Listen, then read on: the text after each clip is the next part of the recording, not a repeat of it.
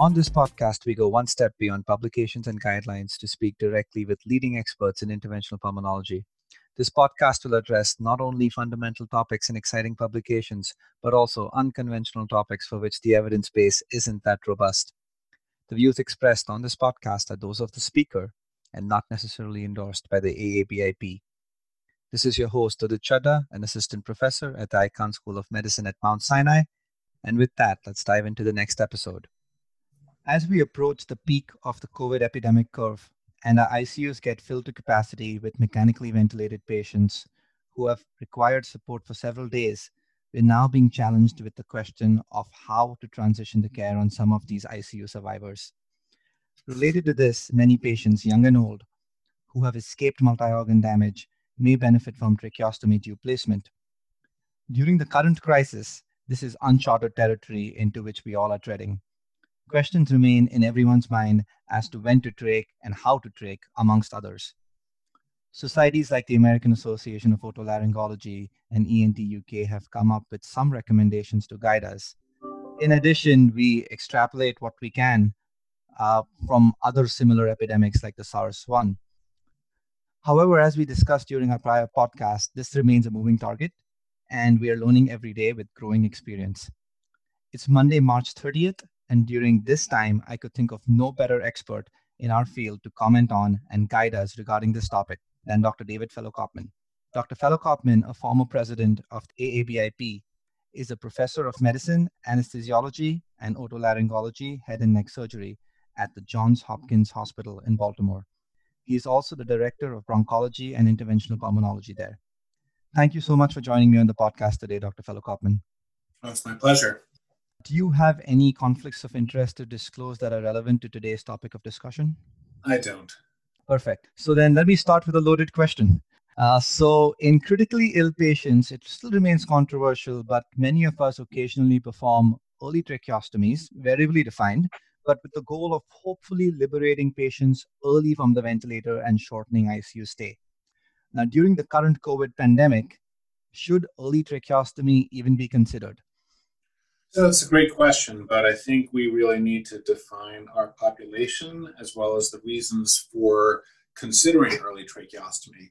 So if we're talking about COVID positive patients, I think the current recommendations from many institutions around the globe would be that you do not perform early tracheostomy. And the reason for this is that the hope is that the majority of COVID positive patients will actually end up getting extubated. Unfortunately, some of them will pass away. So it's a minority of patients who are COVID positive with respiratory failure requiring mechanical ventilation that will need tracheostomy. Mm-hmm.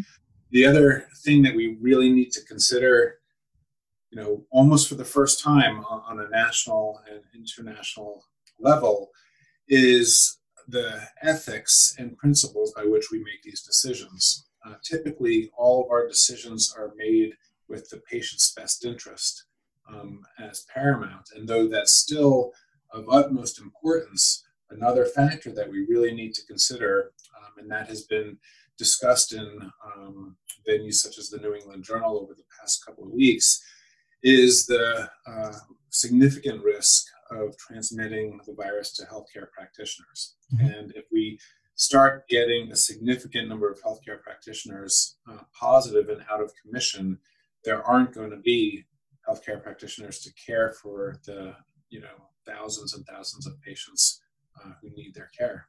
Mm-hmm. In terms of COVID positive patients, I would say the current recommendation is to wait with the goals of getting these patients extubated. And then the other part of the question is COVID negative patients, or perhaps patients under investigation, what are called PUI. Mm-hmm. And that is where there's a little bit of controversy. So you had mentioned the potential benefits and harms of early tracheostomy. And there have been several nice large randomized trials looking at this. Some older ones, for example, Rumbach in critical care medicine did a nice randomized trial that showed actual improvement, not only in mechanical ventilation days, ICU length of stay, but that study showed a mortality benefit. More recently, people might be remembering the Tracheostomy trial, which showed no benefit in mortality. Mm-hmm. And there are some clear problems with all studies that are performed. So although early trach in general may not improve mortality, there is thinking that in select groups of populations, it certainly does decrease mechanical ventilator days, decrease ICU length of stay, decrease the amount of sedation required, certainly improve quality of life and the ability to communicate with caregivers and family. And I would say that the best data is in two distinct populations. One are those with traumatic brain injury, who you could predict very early on that they're going to require prolonged mechanical ventilation. And the other is a more general trauma population, even without traumatic brain injury, where studies have also shown that early trach provides significant benefit. So I think in those two distinct populations, there is clear data that early trach may be beneficial, and especially in the current time where ICU resources are at such a premium, it may be best to do early trach in those patients with the goals of freeing up resources for sicker patients. Absolutely. Thank you. So let's say we have a COVID positive patient who has a reasonable chance of meaningful long-term survival, and we do decide to proceed with tracheostomy. Would you recommend a percutaneous or an open surgical approach, and why? So that's another really good question. I think the first thing is you first have to wait and looking and talking with looking at guidelines and talking with colleagues from around the world. I was just on a phone call at 7:30 this morning with colleagues from Britain, Australia, as well as the United States. The current recommendation, and even in terms of timing of a COVID positive patient, would be at least 2, perhaps 3 weeks. And the reason for that is there are some data that suggests that viral shedding can last up until over 30, 35 days. And just because somebody has viral shedding and the ability to detect virus in tracheal aspirate via PCR doesn't necessarily mean that they're very infectious, but nonetheless, it's there. And if we could avoid aerosol generating procedures such as tracheostomy and bronchoscopy, it would potentially significantly reduce exposure to the healthcare workforce. So then getting back to your question about technique, there are pros and cons of either a percutaneous or an open method. And I think the current recommendation would be not to deviate from current practice. So if you're otolaryngologist and your current practice is open tracheostomy, that's probably the way to go. Likewise, if you're an intensivist and you're currently familiar with percutaneous tracheostomy, that should be the method that you choose. There are a bunch of subtleties and techniques, both open and percutaneous, that might decrease the aerosolization of virus particles, and we could certainly get into that, as well as location as to where to do these procedures. Perfect. And where should we do these procedures? So, I think most consensus guidelines at this time are recommending either type of tracheostomy procedure be performed in a negative pressure room. So if you're fortunate enough that your ICU has a negative pressure room, it is probably best to perform it at the bedside in an ICU negative pressure room. The second best place to do so probably is still in the ICU, as long as you could get a HEPA filter to filter out the small virus particles if possible, certainly with a closed door, and ideally having an ante-room for donning and doffing personal protective equipment. We have to balance that versus doing the procedure in an ICU room that is positive pressure, that may not have the ability to have a HEPA filter, versus transporting the patient to a negative pressure operating theater. The benefits clearly of doing this in a negative pressure operating theater are the negative pressure room. The downsides are transporting a critically ill patient throughout the hospital, having a potential for ventilator disconnect and aerosolization of virus, and then also exposing an entire new team of healthcare workers, i.e., the OR staff, instead of the patient's current staff at the bedside who has already been exposed. Mm-hmm. Perfect. And so, patients with multi-organ injury from COVID will likely have a high viral burden and arguably should not be tricked. But there are many patients, especially younger patients, who may have cleared the virus and they just have disease residua like fibrotic ARDS, and they may benefit from tricks. Now, especially in the latter population that you mentioned, that patients who are in a non-negative pressure ICU room, do you see a role of checking a PCR pre-procedure? That's also, I think, pretty universal amongst everybody that I've spoken with. In patients who are COVID negative or PUI, most of these tracheostomies that we're talking about are elective procedures. Mm-hmm. So some centers are recommending one test that could either be a nasopharyngeal aspirate or perhaps even a deeper tracheal suction, as long as it's done in line, ideally without bronchoscopy. But certainly getting at least one. Some centers are recommending two negative PCRs. And part of that is dependent on the rapidity of the turnaround time for these tests. Perfect. Thank you so much. So from what we currently know, the SARS-CoV-2 virus can possibly remain aerosolized for up to 3 hours, and let alone performing a tracheostomy, even suctioning, disconnecting them from a ventilator could lead to dissemination of viral aerosols across the room. So I think it's beyond debate right now that while performing a tracheostomy, everybody in the room don full personal protective equipment like we would for any other aerosol generating procedure. But could you highlight some technical aspects of the percutaneous approach wherein we could be even more cautious to minimize this aerosolization? Sure.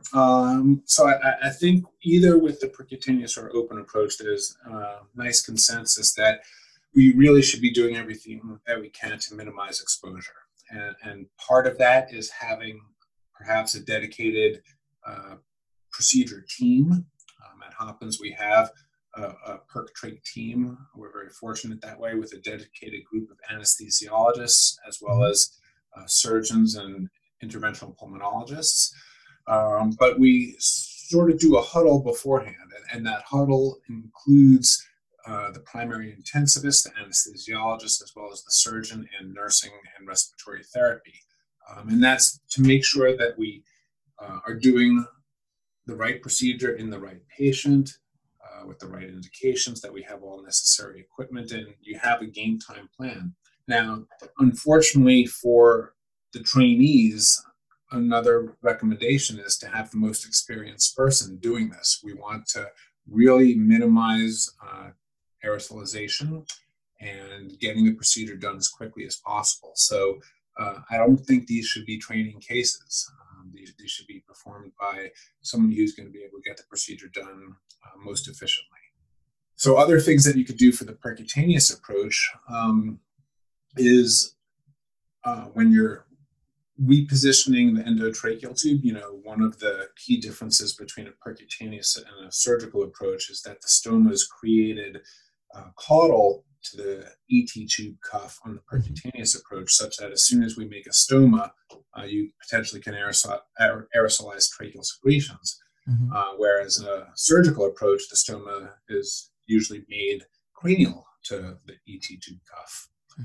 But since we're talking about percutaneous techniques, there needs to be really excellent communication between the operator, the anesthesiologist, and the respiratory therapist, because when you're bringing back the ET tube cuff and deflating the cuff, ideally that should be done under apnea. Anytime you open up the airway, that should also be done ideally under apnea. So we need to pre-oxygenate these patients, have all our equipment readily available. When we're entering the trachea with the introducer needle, there should be a syringe attached to the needle instead of doing it. Some people I've seen do it without a syringe attached. After the guide wire is placed, gauze should be put around the stoma to make sure there's no aerosolization.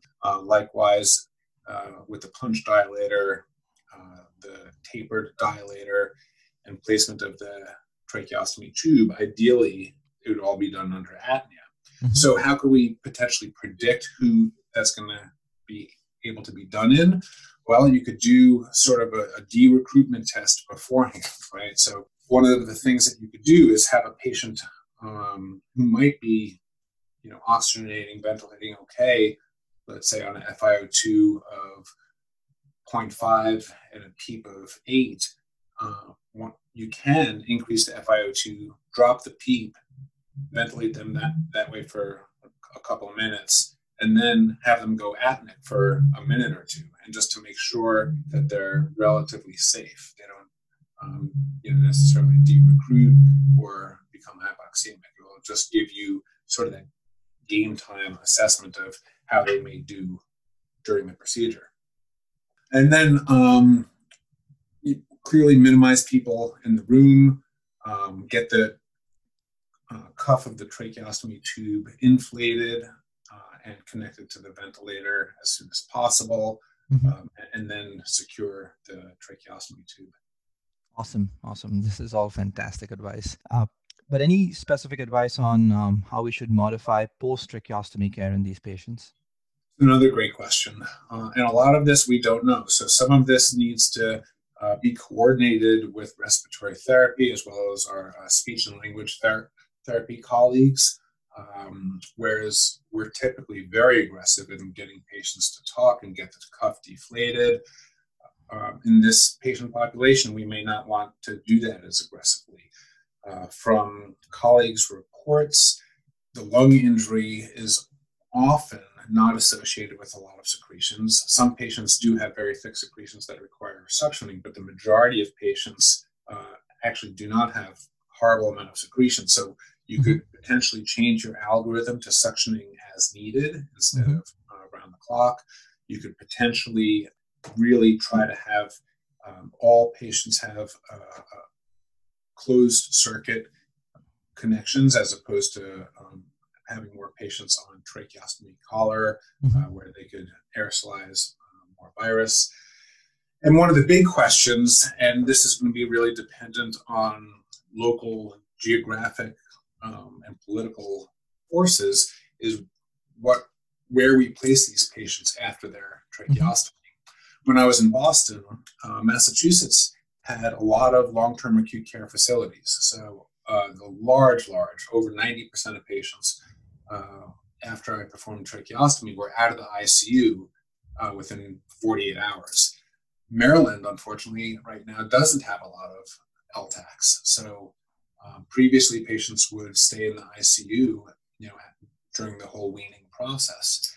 As our ICU beds are filled now with patients with acute respiratory failure, other areas of the hospital are being also staffed now for intensive care. The Baltimore Convention Center, for example, is being prepped to turn into a hospital. Will the convention center be able to take relatively stable trach patients? We don't know that yet, but I think we're going to really need to work on triage and bed management, which is something that's changing on a daily basis.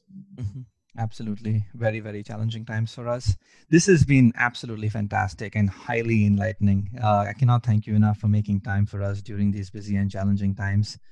That's my pleasure. I think one of the key things is that the recommendations that I have today may change tomorrow. Absolutely. We're all learning from this every day. So, I pray for everybody to stay safe and healthy and continue to provide outstanding care for our patients. Absolutely. Are there any points that we may not have addressed that you would like to discuss? The one thing that we haven't talked about or as much perhaps is the multidisciplinary nature of care of these patients, I think is essential. It's really, really important. Perhaps even to have your hospital ethicist involved in decisions like this. It's a very emotional time for patients' families because we're really limiting visitation. So how are we going to build that relationship with families that we normally are able to build face to face so much easier? So it's a tough time, I think, not only for the patients and their families, but for the healthcare providers. Awesome. Thank you. And I have learned a lot in the short discussion, and I'm sure our listeners will appreciate every word of advice you've given them.